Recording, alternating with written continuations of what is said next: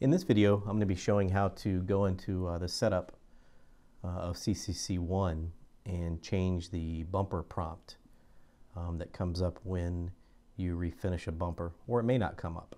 Depends on how you have it set up. So for example, if we go into this vehicle and select bumper cover, and then we say refinish the part, it asks, will the bumper be refinished in a separate procedure from the other panels? We have the option of saying yes or no.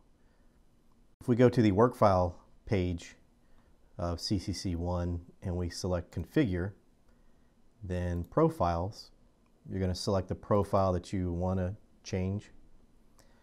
And then on the left side under estimating, we have an area called labor prompts.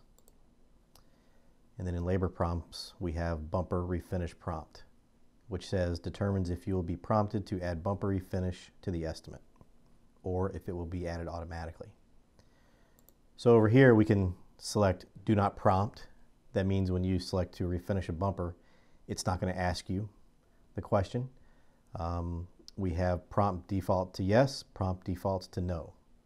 So by changing these, by changing this drop down, is going to impact what is shows on your estimate.